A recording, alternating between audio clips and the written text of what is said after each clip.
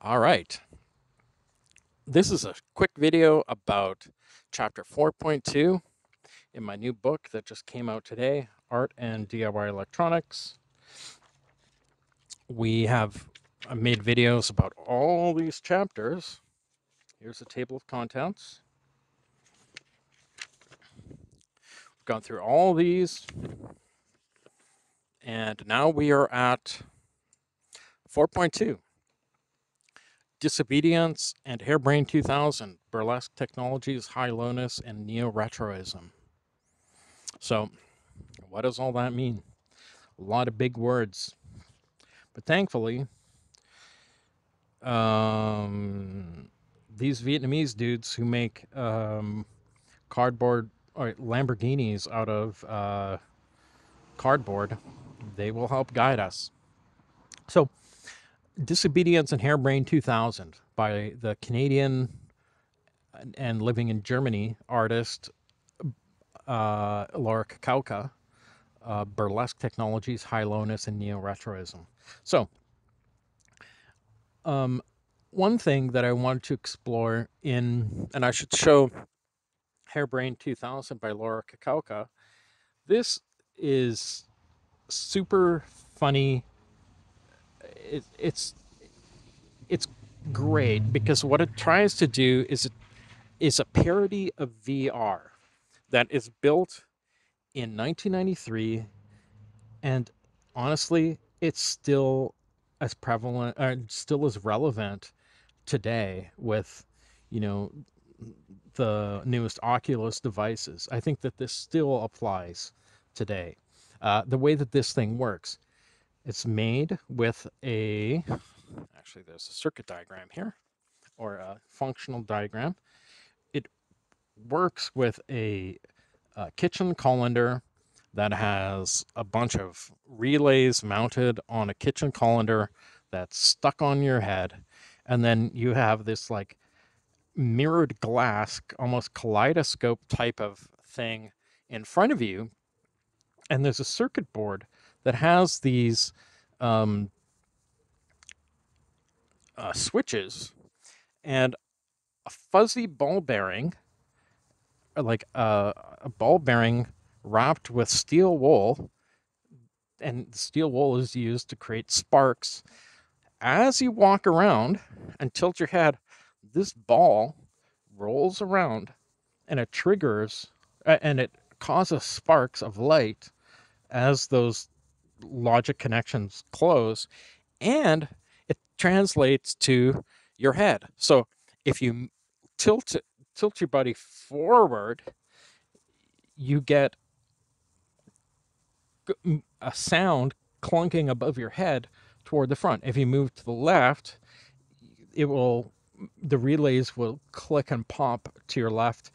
If you go to the right, your VR and completely analog VR system will give you this kind of immersive sound experience. So this is kind of an alternative, kind of wonky DIY hack job of VR, but it's totally great. And there are absolutely brilliant videos of Laura walking around Berlin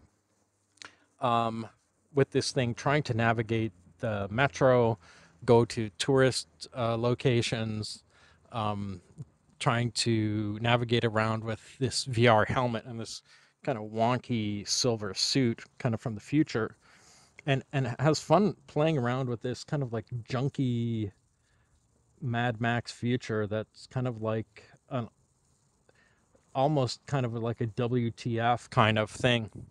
Um, you're not quite sure if it's a joke or if it's actually futuristic. Um, Now, what I do here is I try to dig up this idea of the burlesque. Um, the burlesque is a concept. Now, I'm not meaning like old timey strip show here, which is a common use of the term burlesque, like burlesque dance performance, which is great and good and all that. I'm not really interested in that here, though. Um, I'm more interested in this older version of the burlesque. What burlesque means at its core is this idea that low class taking a swipe at a high class thing. So it's like a, a lowbrow attack on something highbrow. And this can also go in reverse. It can be a highbrow attack on something low class. It's about burlesque is kind of like class classes, upper class making fun of lower classes or lower class making fun of higher classes. Like, for example, to use an example of um, a performance, you could do a Shakespeare. An example of burlesque might be using a high class thing like Shakespeare, but doing it with like low class swear words the whole way, or doing it as The Simpsons, as like a lowbrow kind of thing, kind of making fun of the highbrow. Uh, you could as well do.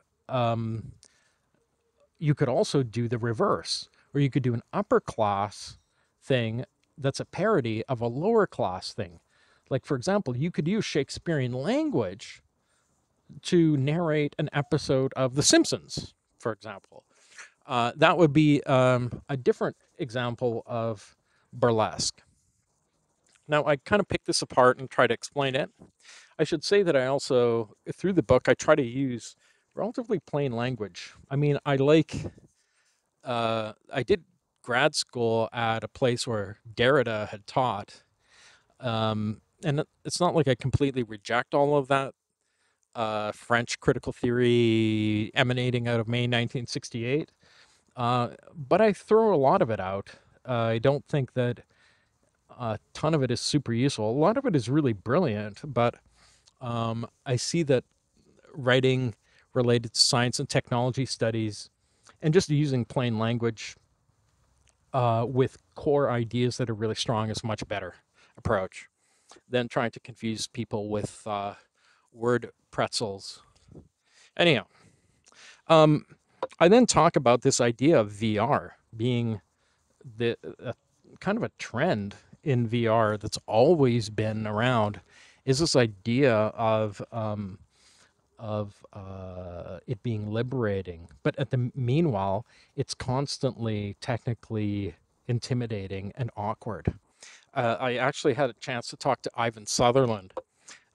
He's credited with inventing the first head-mounted displays, augmented reality displays, all sorts of human-computer interaction inventions that most of us use every day. I got to talk to him, interview him, and to be honest, he wasn't really thrilled at the idea of being called DIY electronics because he was not doing DIY electronics. They had a very well-funded lab, a lot of resources, world-class kind of stuff. My idea to include him here was not to say, oh, this is like, look at this DIY hack job. That's not the point. It's more to say that this physical contraption of VR has been around since the 60s, 1968. People think that VR and like they talk about the metaverse as if it's something new. This has been around since the 60s. I mean, and so I try to flesh this out. I talk about Myron Kruger, Data Glove, Mitch Altman, other people who worked on the iPhone project, Lawnmower Man, all this kind of stuff at VPL Research. And then I compare this, kind of this approach of parody that Laura Kikauka takes as a kind of skepticism around VR and that its technology is ever going to really save us. I make some comparisons to the history of ubiquitous computing, Mark Weiser, and then I try to explain this through the words high lowness and neo-retroism. Now, what I mean by this high lowness refers to kind of like an upper class thing uh, that's mashed up with a lower class thing, kind of upper class, lower class at the same time. Neo retroism has to do with kind of like the past and the future mashed up together into one object. Now, Laura Kikauka does both of those things when she, you know, uses spray foam in a kitchen colander and a ball bearing wrapped in steel wool and kind of glued together, kind of VR. She kind of she does she's doing a parody of high tech in a clever way that's, doesn't involve a lot of infrastructure, but is is super funny. I mean, if you ever see these videos of her walking around, it's it's great. I mean, it would make a great YouTube video today. Still, somebody doing exactly this, a knockoff of this piece. Um, and so I also talk about this high burlesque and low burlesque through technology. How different things can poke fun at each other. And then I try to say that artists and kind of independent designers and DIY makers and folks have an opportunity to build works through this idea of low burlesque. Now, what I mean by low burlesque is the idea of a lower class jab at something advanced. Artists can easily do this by making parodies of the technologies that are advanced, just like Laura Kikauka. And that concludes that chapter. Chapter 4.2 in Art and DIY Electronics by me, available at fine booksellers across the globe. Thanks. You can buy it. Farewell.